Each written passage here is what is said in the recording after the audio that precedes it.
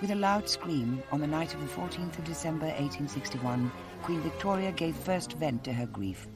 Her lifetime of mourning for her husband, Albert the Prince Consort, had begun. That night, the Prince Consort died from typhoid. Queen Victoria was my great-great-grandmother. There's no doubt that the death of Prince Albert led to a period of great uncertainty for the monarchy and the country. The Queen shut herself away with her family and household at Osborne on the Isle of Wight or at Balmoral. She came to Windsor solely to visit the mausoleum here at Frogmore and spent hours praying at this great shrine she'd built for her husband. The Queen had become a recluse, immersing herself in grief. The Queen wore black for the rest of her life. Her court had to dress in half-mourning. Even estate workers at Balmoral dressed in black kilts. Shops in London ran out of black material. Railings all over the country were painted black and have remained so ever since. A whole industry grew up, supporting the cult of death. The Queen shut herself up at Osborne and refused to go to Windsor or Buckingham Palace to be near the seat of government. With Albert gone, she couldn't cope and said she feared she was becoming unhinged. One morning at Osborne, she was heard shouting in desperation by an open window. I will! I will do my duty!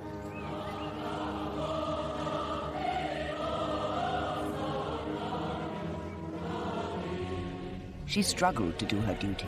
Privy Council meetings at Osborne were strange affairs.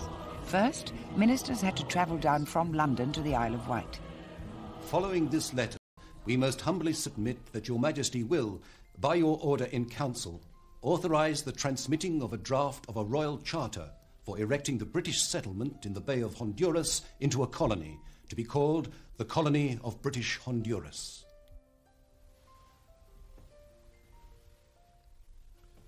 Approved. We beg leave, most humbly. Approved. Queen Victoria's grief was terrible. She plunged the country into seemingly endless mourning. Buckingham Palace was empty for 2 years and was eventually boarded up. Some wags put a notice on the railings which said, "These commanding premises to be let or sold in consequence of the late occupants' declining business." The Queen was no longer doing what her public expected of her. They were baffled and then angry. Her ministers had very strong views. But the Queen's main concern was a national memorial for her late husband. Her cause in the sceptical House of Commons was given a boost by an ambitious politician, Benjamin Disraeli, who argued, "The memorial should represent the character of the prince himself, in the harmony of its proportions, in the beauty of its ornament, and in its enduring nature, so that those who come after us may say, this was the type and testimony to a sublime life and a transcendent career." All this was music to the Queen's ears.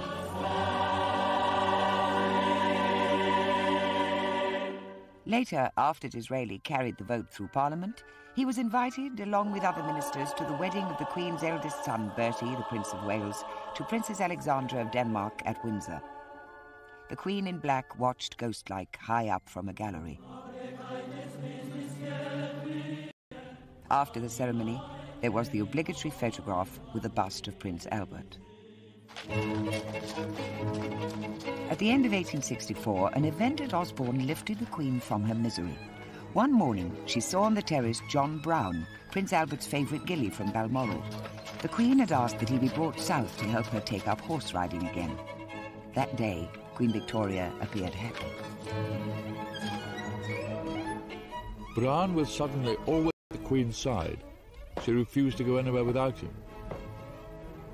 She felt safe with him and gave him the title the Queen's Highland Servant, answerable only to herself. But Brown, the swarthy Highlander, became known as the master of the court and the shadow behind the throne. Brown's manner with his sovereign did appear to be rather brusque. What are you doing with that old dress on you again for? Nigh on Greenwim for like a care, I'm thinking. That's enough. John Browne was strongly disapproved of by the court for his over-familiarity with the sovereign, but he gave her the reassurance and protection she appeared to need.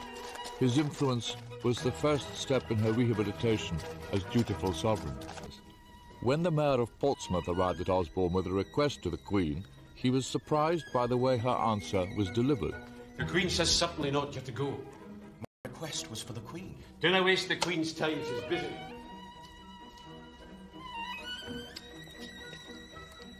But nothing Browne did seemed to alter the Queen's affection for him. First, she raised his salary from £120 a year to £150, and then he was paid £310 and finally £400.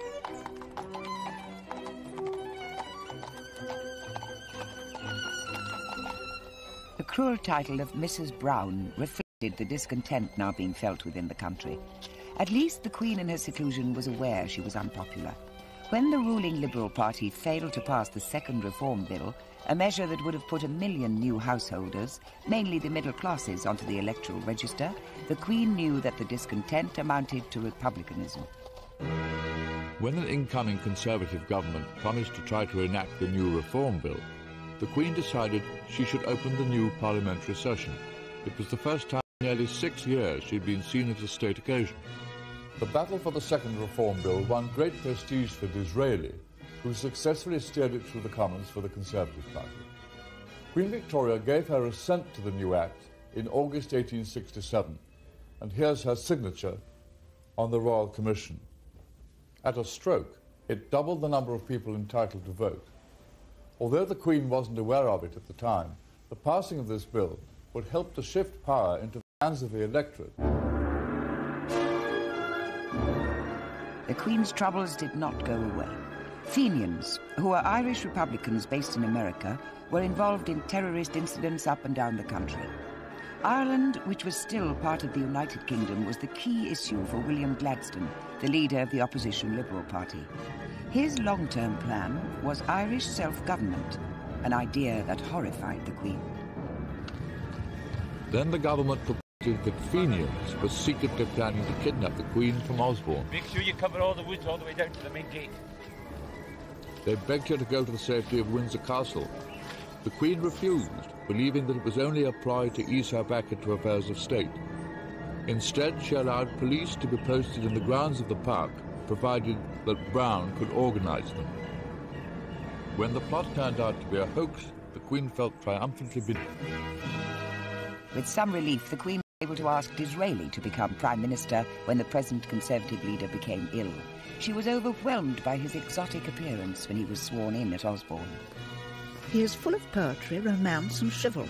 When he knelt down to kiss my hand, which he took...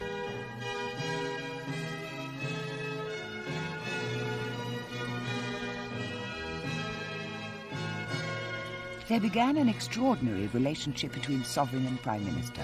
Disraeli needed the support of the Queen in his duel with the opposition leader, his great rival William Gladstone. So Disraeli set out to flatter and charm the grieving widow. As long as we are advised of your proposals, you see, we need to know. In hopes that in the great affairs of state your Majesty will deign not to withhold from him the benefit of your Majesty's guidance.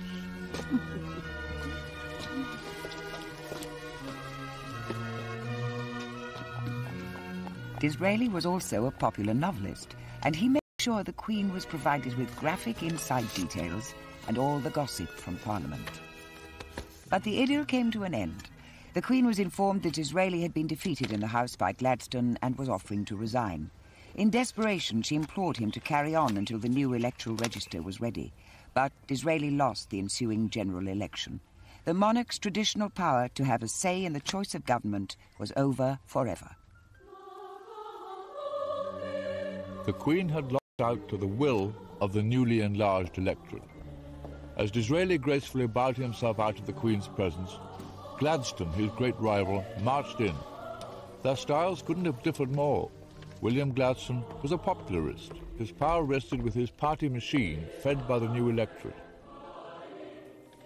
Mom, the primary mission of my government would be to pacify Ireland. If I may read out, Mom, my proposed new cabinet. Lord Chancellor, Gladstone had been advised by his wife to pet the Queen. Instead, he read her lists, made speeches, and treated her like a rubber stamp. Lord Chancellor, Mum, Lord Hathaway, Lord President of the Council, Earl Graham Ripon, Lord Privy Seal, Mr. Austin, Foreign Secretary. She reacted predictably and went into retirement again, and began writing and illustrating a book about her life in the Highlands, in which Brown featured strongly. Now, as a direct result of the Queen's continuing seclusion, a much more determined Republican movement was growing in the country. The Marseillaise was sung in Trafalgar Square to celebrate a new French Republic, and a pamphlet was published entitled "What Does She Do With It?", asking how the Queen used the money voted to her by Parliament. There was a family conspiracy to try to get the Queen back to duty. Princess Victoria, her eldest daughter, organised a secret round robin to be signed by 7 of her brothers and sisters in the following terms: "Are startled at the murmurs of discontent which reach us. Those of us who live at home are the unwilling and grieving witnesses of criticism which are agonizing to us to hear. The dangers which are daily spreading will crush the monarchy and the dynasty." But the letter was never delivered. Perhaps they were too frightened. In 1871, for reasons beyond her control, Queen Victoria suddenly found herself back in favour with the public. The Prince of Wales had fallen ill with typhoid. The Queen rushed to his bedside at his home in Sandringham. Fear gripped the nation because the 14th of December was approaching, which would have been 10 years to the day since Prince Albert had died of typhoid. Hidden behind a screen so that her son wouldn't see her, the Queen wrote fearfully, December 10th, 1871. The feeling shown by the whole nation is quite marvellous and most touching and striking.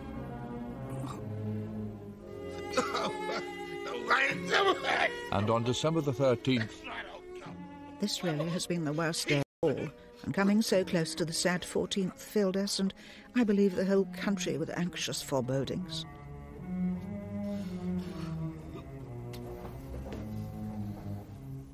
Finally, on December the 14th... This dreadful anniversary, the 10th, returned again. Instead, it brought the cheering news that dear Bertie had slept quietly at intervals, the respiration much easier. The whole country breathed a sigh of relief. On the way to St. Paul's for a Thanksgiving service, the show of affection amazed the Queen. Dressed in black and wearing only a simple bonnet, she drove in an open carriage to enable the people to see her properly. Then 2 days later, another near tragedy touched the Queen. As she was alighting from her carriage outside Buckingham Palace, Brown had got down to let down the steps when suddenly someone appeared at my side.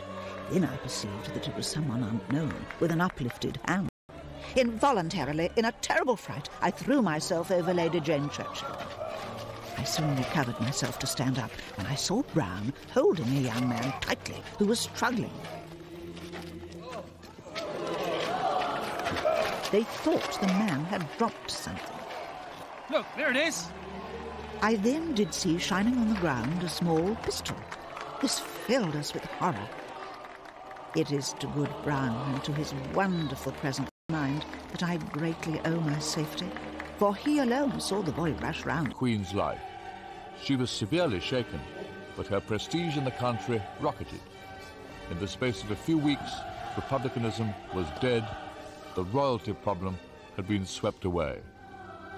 The faithful John Brown was awarded the Victoria Devoted Service Medal. He's the only recipient of that honour in history.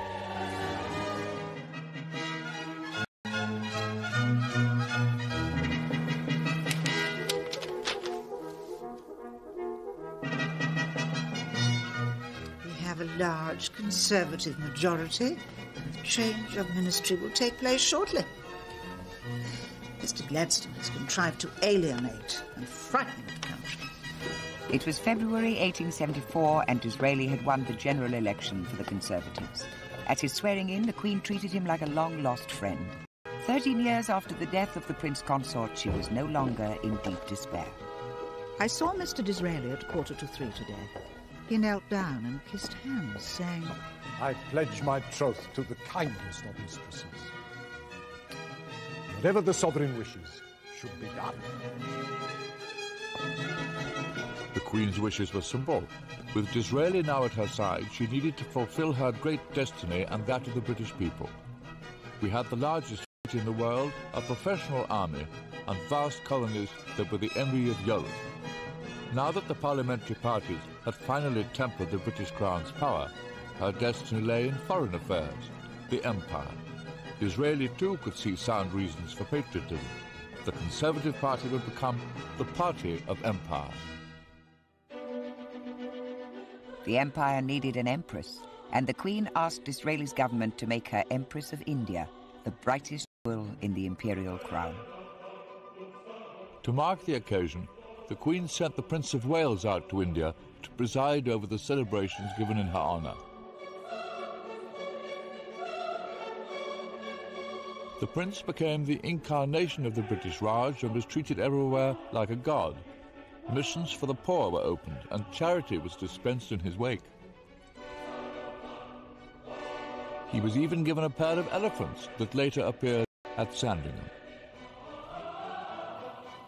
My thoughts much taken up with the great event at Delhi today, where I am being proclaimed Empress of India. I have for the first time today signed myself as V.R. and I. That day, the 1st of January 1877, she wrote New Year cards. One went to Disraeli, bearing her initials V.R.I., Victoria Regina et Imperatrix. His best friend, V.R.I. At about this time, the Queen also gave Brown a locket containing some of her hair and some belonging to the Prince Consort. Emblazoned in enormous jewels, Queen Victoria gave a dinner that night here in Windsor Castle, the night she became Empress of India.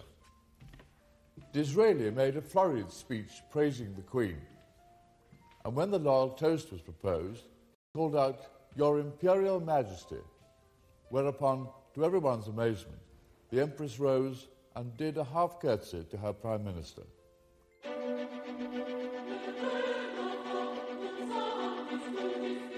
Later, the Queen had the Durbar Room added at Osborne House. It looks like an Indian temple, but its architecture is rather surprising, sitting in the middle of the Isle of Wight. The Queen was mesmerised by India. The corridor next to the Durbar Room is lined with portraits of her Indian subjects. As well as Maharajas in their magnificent costumes, she commissioned pictures of ordinary people. Here we see soldiers, a potter at the age of 102, a carpet weaver, silk spinner, coppersmith, servants, farmers and children. They represent the close affection that Queen Victoria held for the people of her subcontinent. The Queen took her role as Mother of the Empire seriously. A chieftain from the Gold Coast visited and asked whether he could take back one of her mourning bonnets to Africa as a ceremonial crown. O mighty Queen, give me alone the right to wear it, and this pass to my successors. The Queen was happy to oblige. Disraeli's foreign policy echoed the sovereign's grand vision. Received a box from Mr. Disraeli with a very important news that the government had purchased the Viceroy of Egypt's shares in the Suez Canal for £4 million, which gives us complete security for India. It is entirely Mr. Disraeli's doing. It is just settled. You have it, madam. The French government has been out-generalised. Next day, Disraeli, with a theatrical flourish, presented the Queen with the share certificates. The Suez Canal coup was entirely the doing of Mr. Disraeli, who has very lofty views of the position the country should hold. His mind is so much greater, larger, so much quicker than that of Mr. Gladstone. And Disraeli was asked to sit, the first Prime Minister to do so at a Queen's audience since Lord Melbourne 40 years before. The Queen at 60 was working harder than she'd ever worked in her life. She was immensely popular with her people and her armies, and they approved of her vision of imperial power. Disraeli may have given her the impression she'd achieved a permanent position overseeing the empire, but Gladstone had other ideas. Preparing for the fast-approaching general election in 1880, Gladstone was making a series of electrifying speeches in his Midlothian constituency and elsewhere. He attacked the colonial wars which had done so much for the prestige of the Queen and the country. Pleading for the rights of the savage, he denounced the title of Empress of India as theatrical bombast and folly. By appealing directly to the nation in this way, the Queen believed that Gladstone was usurping her role. But when the Liberal Party won the election, the Queen was faced with the alarming prospect of Gladstone as Prime Minister again. She will sooner abdicate than send for that half-mad firebrand. Others but herself may submit to his democratic rule, but not the Queen. There must be no attempt to change the foreign policy, no change in India, and no hasty retreat from Afghanistan.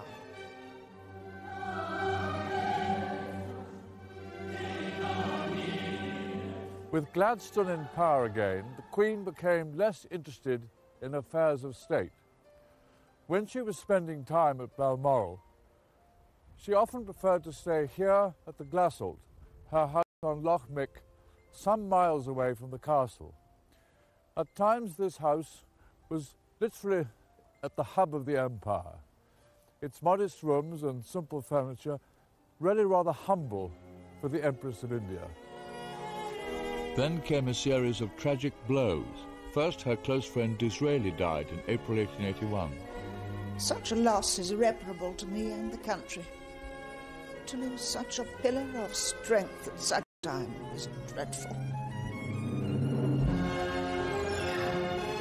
Then John Brown had to carry the Queen back into the castle after a fall at Windsor in March 1883. And less than 2 weeks later, the dreadful news that my good, faithful Brown had passed away early this morning. It is the loss not only of a servant, but of a real friend. The shock, the blow, the blank, the constant missing at every turn of the one strong, powerful arm and head almost stunned me, and I am truly overwhelmed. And now all is gone. All is gone in this world, and all seems unhinged again in thousands of ways. Such was the status of justices, empresses even.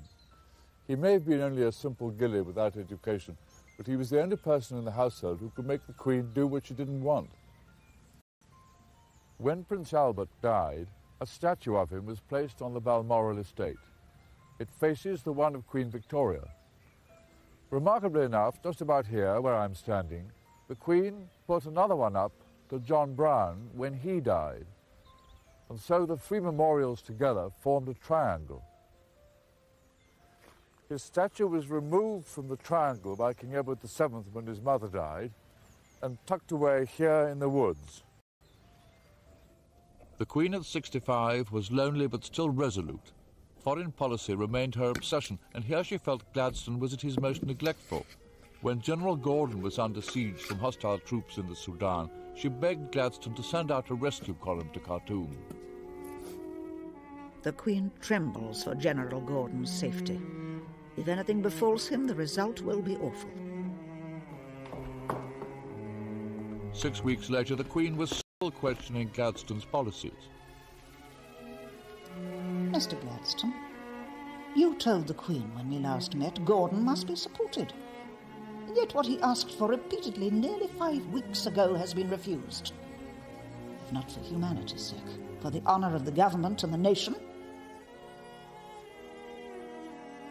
When Gordon was murdered nearly a year later, just before the relief column finally arrived, the country was in uproar.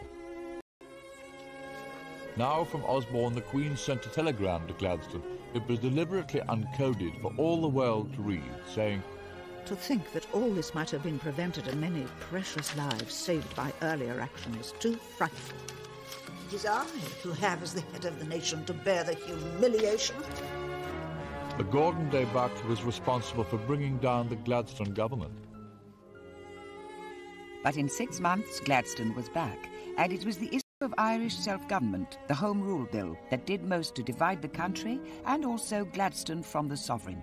To Queen Victoria, Home Rule was a threat to her empire. Ignoring her true constitutional role, the Queen set out in 1886 to disrupt Home Rule by secretly working with a Conservative opposition leader, Lord Salisbury. She was letting him see Gladstone's confidential cabinet papers to the Queen about the bill's progress. May 8th, the Queen sends Lord Salisbury a copy of Mr. Gladstone's letter to her. There was a very important cabinet meeting to decide whether any concessions were to be made in the bill. If they were made, they would certainly be defeated. This is the first avowal of defeat. Please return the enclosed. The second letter received last night, which she would also ask to have back. The Queen was at Balmoral when the final vote on Home Rule was taken. But division within Gladstone's own party was making the bill's progress increasingly unlikely. I did not sleep well as I felt worried and anxious. When I got up, a telegram was brought to me which gave the news that the government had been defeated by a majority of 30. Cannot help feeling relieved and think it is the best for the interests of the country.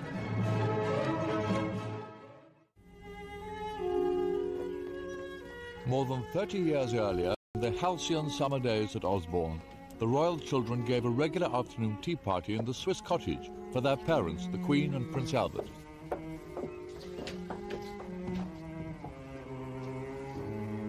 Here, in the children's own playhouse, the Prince Consort conceived a grandiose scheme for his family. His plan was to marry the family into royal houses on the continent. His aim was to achieve peace and influence in Europe. And here you can see demonstrated the Prince Consort's greatest vision. This famous photograph was taken when Queen Victoria went to Coburg to attend a family wedding over 30 years later in 1894. There are cousins from Russia, here's the Tsar, Germany, the Kaiser, Romania, as well as connections with Spain and with Greece and Denmark, my great-grandfather, King Edward VII, to be. All these people are related to Queen Victoria, but closer analysis of the picture shows how the dream was about to shatter. First to be married was Princess Victoria, Vicky, Prince Albert's eldest and favourite daughter. At 17, she married Prince Frederick of Prussia. The Prince Consort hoped that through this marriage, the belligerent Prussian ascendancy would be tempered by a liberal constitutional monarchy. Instead, the worst happened, and the couple produced a son, Kaiser William, sitting here with the waxed moustaches. He was the Queen's German grandson, and it was he who led his armies against Britain in the First World War. Please advise me how to say, we would like to send a letter to the Viceroy. Viceroy go? Viceroy go. Ek cut. Ek cut. Cut, Your Majesty. Cut. The sovereign began to learn Hindustani so she could deal with Indian affairs of state. Suddenly, another strange figure came into the Queen's life. And how to send a telegram to the Viceroy. Viceroy go? Abdul Karim now took the place of John Brown. Abdul Karim, known as the Munshi or teacher, was disliked by the court as much as Brown. In early 1894, the Queen's old adversary Gladstone finally came to hand in his resignation. He was 85, 10 years older than the Queen. Both had such poor eyesight they could scarcely see each other. And although Gladstone had served the Queen as her Prime Minister a record 4 times, at his final audience, the Queen uttered not a word of thanks. She had much difficulty in finding topics for an adequate prolongation, but fog and rain and her coming journey to Italy all did their duty and helped. She was at the highest point of her cheerfulness. A miserable day outside again today, Mr. Gladstone. My journey to Italy shortly should be very good for my health and for the sake of the country. Gladstone's great power had come with the birth of the nation's first modern party democracy. It had made the two of them needless rivals for the country's affection. With Gladstone's passing, the Queen was at last prepared to assume a role of prestige and influence rather than power, a pattern followed by sovereigns ever since. In June 1897, the 60th anniversary of the Queen's accession, the might of the British Empire was on parade in London, the Queen's Diamond Jubilee. Here the Queen had no need to exert her power over difficult politicians. As Mother of the Empire, her influence was there for all to see, and she was clearly moved by the occasion. A never-to-be-forgotten day. No one ever, I believe, has met with such an ovation as was given me passing through those 6 miles of streets. The crowd was quite indescribable, and their enthusiasm truly marvellous and deeply touching. Every face seemed to be filled with real joy. I was much moved and gratified. Surrounded by a mounted escort of various members of her family from all over the world, Queen Victoria arrived in her carriage at St. Paul's Cathedral. She was too arthritic to go up the steps, so a special service was held outside with the Queen sitting here in her carriage at the bottom.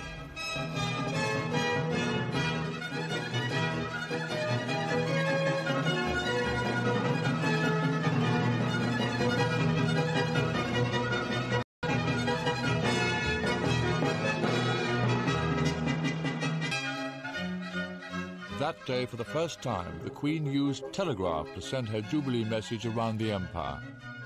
From my heart, I thank my beloved people.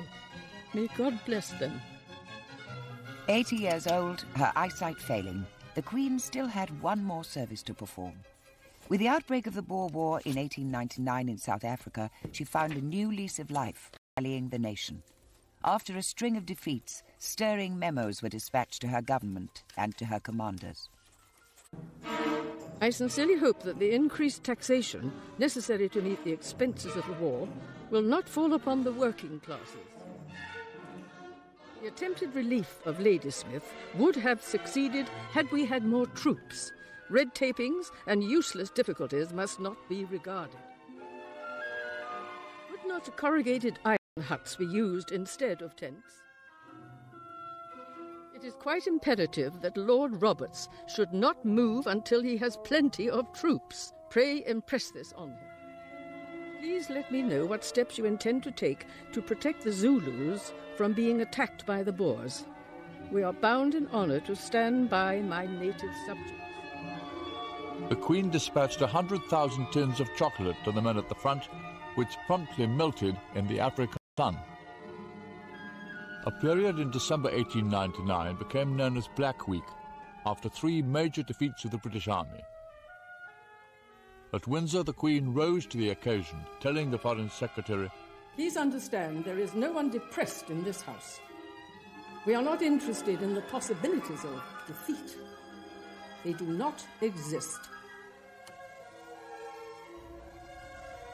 But Black Week coincided with the anniversary of the death of Prince Albert, and privately the Queen showed her real feelings when she visited the mausoleum at Frogmore. Already 38 years since the dreadful catastrophe which crushed and changed my life and deprived me of my guardian angel. Feel very low and anxious about the war. By Christmas 1900, the Queen was not well. She was sleeping badly, eating nothing.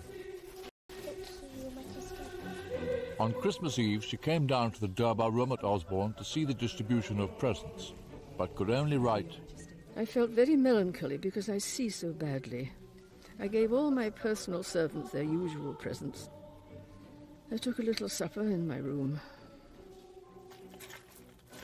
On January the 13th, 1901, the Queen's journal, the diary she had written for 69 years, finally came to an end with, Artress going with me. Rested afterwards, then did some signing. The Queen was taken ill, and she slowly began to sink. From all over the country and from Europe, members of her family began to assemble at Osborne House. The Queen lingered on for 10 days, and finally, on the 22nd of January 1901, learning that the end was near, they began gathering at her bedside. Sir James Reed, the Queen's doctor at her deathbed, later wrote, All the family was summoned, and the Bishop of Winchester said prayers for the dying, while I kept plying her with oxygen. The princesses Christian, Louise and Beatrice kept mentioning each other's names, the Queen for long, too blind to see. My path, but now lead thou me on.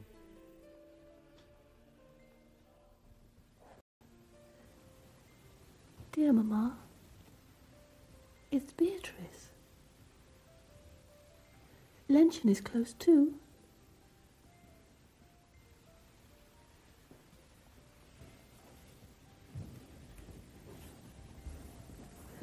It's luncheon. You're not alone.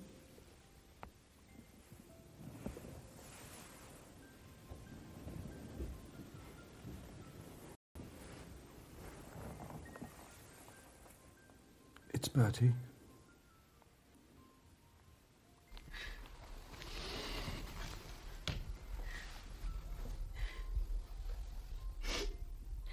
The Kaiser remained the whole time on the opposite side to me. The Queen kept looking at me and frequently gasped.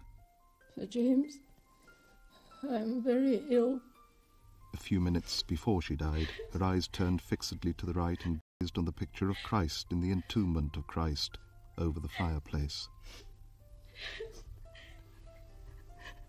She died with my arm round her.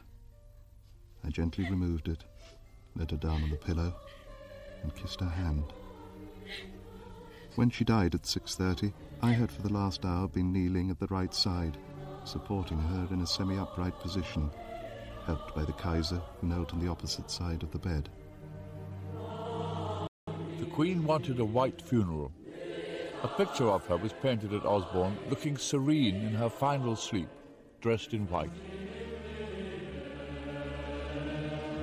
The death of Queen Victoria marked the end of one of the greatest eras in the history of this country. But there was one final twist. She'd left a secret list of keepsakes that she wanted placed in her coffin. Some were from Albert and from everyone. Sir James called in members of the family to see her, and Princess Alexandra was the last, and she arranged white flowers over her, so she looked beautiful. And then they all left, and he put a photograph of John Brown in her left hand, as per her instructions, and a lock of his hair, which he wrapped up in tissue paper. And then he covered her up with the white flowers which Queen Alexandra had put there. And then he called in the rest of the members of the household to come. Do you think that Queen Victoria's children were aware of some of the things that she'd been asked to have placed in her coffin? No, only her maids and dressers and Sir James, who did the arranging himself. Here they were for the first time, these instructions. They'd only been seen by Sir James and those few dressers.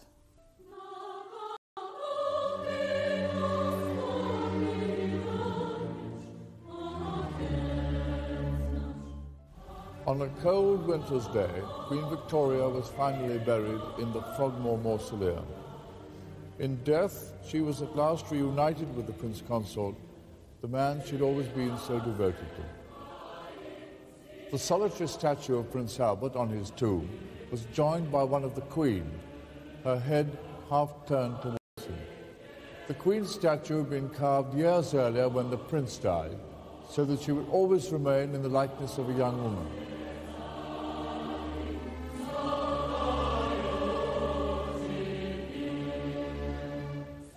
Inscribed above the door of the mausoleum, in Latin, are these words by Queen Victoria. Farewell, best beloved. Here, at last, I shall rest with thee. With thee in Christ I shall rise again.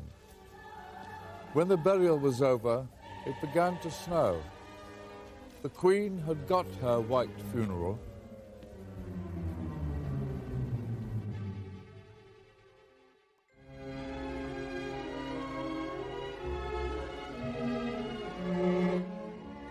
The tragic story of the last Tsar and Tsarina of Russia is remembered tomorrow. Nicholas and Alexandra, that's at the same time. Coming up in a few minutes on UK History, gaze upon the face of Tutankhamun.